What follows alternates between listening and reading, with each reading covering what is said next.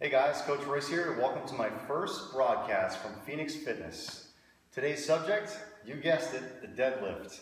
What I want to talk about today, guys, is what I believe to be arguably the biggest mistake that people make when they approach the barbell to deadlift. They don't pull the slack out of the bar.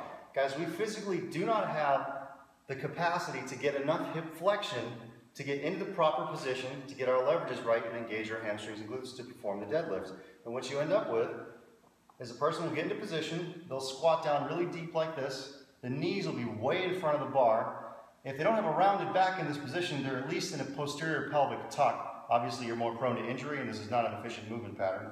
What ends up happening is they yank on the bar, hips will dart up first because they have to get the knees out of the way and correct your leverages, and your weight ends up over your toes and you end up with an extremely inefficient movement pattern. And the funny thing is, people actually feel stronger doing it this way. They feel stronger yanking on the barbell, and they feel stronger when they think they're pushing the floor away with their quads.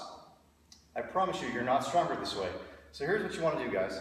Approach the barbell, get into the closest position that you possibly can. Set your hand position. Pull the slack out of the bar hard. You're going to literally bend the bar before you even lift it. Pull the slack, get your pelvic tilt, engage your hamstrings and glutes as much as you possibly can. And at this point, your shins should be almost vertical. This is dependent upon your femur length, but your shins should almost be vertical. So there you have it, guys.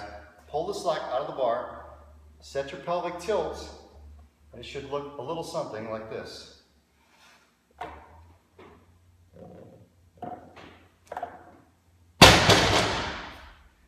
So there you have it, guys. So a couple of reasons people do this. I already mentioned the primary reason is because people feel stronger when they use their quads to push the floor away. You're not stronger that way. The second thing is it's a lot of physical labor to get into that position and to pull that pelvic tilt. You're expending a ton of energy doing that, and people, let's face it, sometimes we get a little lazy and people just want to yank on the bar to get it moving. And I promise you, yanking on the barbell, you're not going to break inertia faster than when you get your setup right. So thanks for watching my first video, guys. I appreciate it. I hope you learned something. We'll see you next time.